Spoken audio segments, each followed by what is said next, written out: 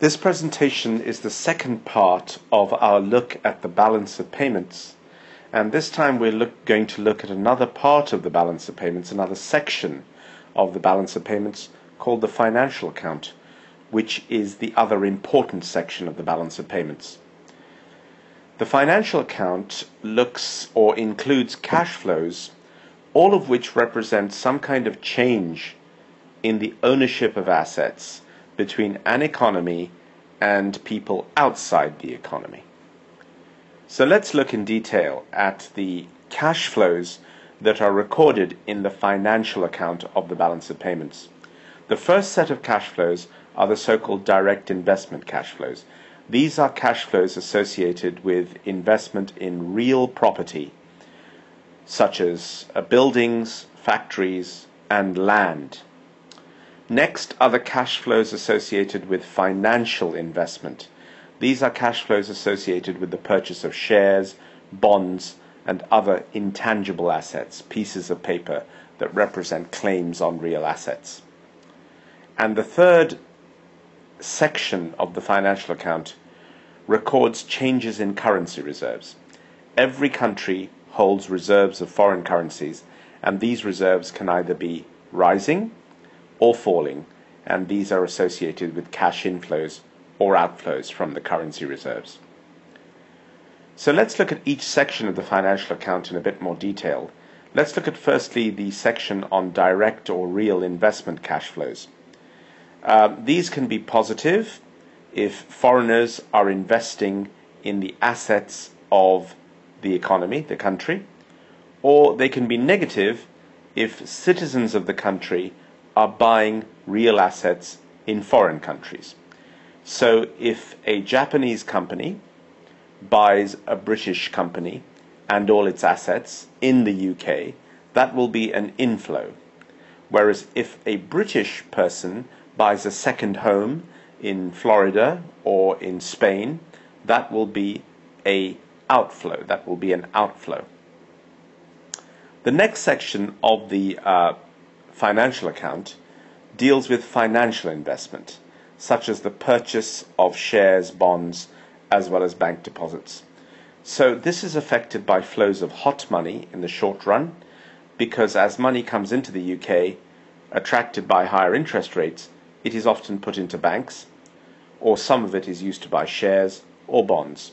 So flows of hot money in and out of the country will be reflected in this part of the financial account of the balance of payments. Lastly, there are changes in currency reserves. As stated before, the UK holds reserves of other currencies such as the euro, the dollar, and the Japanese yen. As these reserves go up or down, there are cash inflows and outflows into the UK.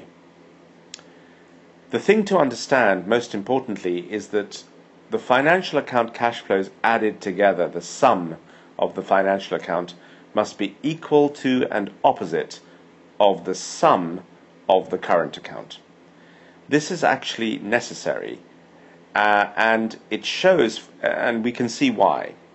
If we consider the UK and the rest of the world, and we say that the imports into the UK are greater than the exports from the UK, we can say that the UK is running a current account deficit. There is a net cash outflow from the UK to the rest of the world.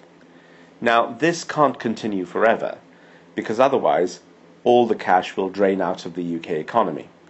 So there must be ways of pumping the cash back into the UK from the rest of the world. It's these inflows, or these flows rather, that are recorded in the financial account. So whereas the current account mainly records trade, which could be a net outflow, the financial account records the ways money can come back into the UK. And therefore, we can see that for this situation to be sustainable, any net cash outflow of cash must be balanced by a net inflow. And the inflows, as they occur from the rest of the world, are mainly shown in the financial account. So if the current account is in deficit, the financial account must be in surplus. How can the financial account be in surplus? Well, direct investment, there could be more direct investment flowing in from outside the country than leaving the country.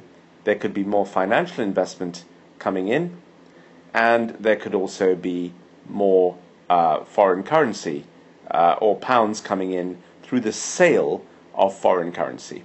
So a country could be selling its foreign currency reserves and therefore causing a flow of pounds into the country. So if the current account is in deficit, the financial account must be in surplus. This usually is not a problem for economies because the financial account surplus will match the current account deficit. But it can be a problem if the surplus on the financial account is due to selling bonds to finance the current account deficit, because bonds are a form of borrowing, and it means that if a country is borrowing from the rest of the world to finance its current account deficit, it is building up an external debt. It is building up an external debt. Now, that may not matter until the foreign lenders lose confidence in the economy, and then they might increase the interest rates that they charge on this debt, and rising interest rates from this source will spread internally throughout the economy, and this may be enough to tip the economy into recession. So what we have to learn is that it is important to manage the cash flows between an economy and the rest of the world, because if they are mismanaged, they can be a danger to the domestic economy.